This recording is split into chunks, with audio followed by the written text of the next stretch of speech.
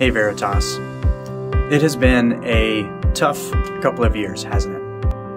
I want to provide you a space of encouragement.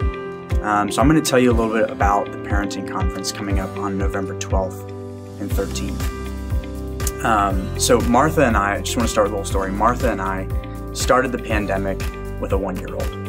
And now we have an almost 3-year-old and a 1-year-old. And throughout the last couple of years, there have been so many situations, at the end of the day, where we look at each other with no strength left, just kind of shaking our heads like, how are we going to get through this? What is the key to surviving as a parent in these times? When you consider the ongoing concerns around health, the changing landscape of socialization, the inconsistency of our education system, and just a general sense of fear, it has been hard to lead our families, to shepherd our children, as if that isn't already difficult enough. And what I'm getting at is that the difficulties of parenting, and specifically parenting these days, is that it creates this survival mode. And when you are parenting out of survival mode, you are parenting to survive. And so what I want to encourage you with is that there is a God that we serve who loves us, who is near and present to you, who cares for you, who sees your struggle, who wants to come alongside you in that journey. And there's a way to parent that He can grant us access into seeing and the ability to carry out that is filled with hope, but it altogether changes our focus. So the parenting conference on November 12th and 13th is based on Paul Tripp's book, Parenting. If you haven't already, I encourage you to get this book. If you're not able to, we will have a sign-in sheet at the conference where you can request a book and we'll make sure you get a copy. But this book is fantastic and was very formative for me as I became a parent. But what Paul Tripp challenges us to see is that a lot of the things that exhaust us and frustrate us and drive us into survival mode is actually driven by the fact that we want to build our own kingdoms as parents.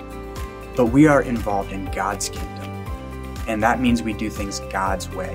And that means we see the things that God sees. We see the matters of the heart. We see matters of worship. God did not come in and save us with behavior management. He came in and saved us and then took our blindness and helped us see. And to this day, we know that God will carry out the work that He started. He will see it to completion. And that work is, those are matters of the soul and matters of the heart. And so I hope that if you can make the parenting conference that you'll sign up and you'll be there. I encourage you parents, if you can get childcare overnight, Friday to Saturday, please do that. Martha and I are going to attempt to do that as well. And the reason for that is I want you and your spouse to have an opportunity to dialogue about what we will be discussing in the parenting conference. I also want you to be able to make it to prayer at 8 o'clock on Saturday morning before the conference gets underway again. So we're trying to set up a space where you guys will learn, but also a space that will be somewhat therapeutic, hopefully. A space where you can take a deep breath, reconnect, and recalibrate as we all collectively fix our eyes on Jesus. Now, for those who cannot make the conference, if you really want to be involved in some way or to get some of this information, please email me, reach out to me, and say, hey, I can't make the conference, but I would love access to the content.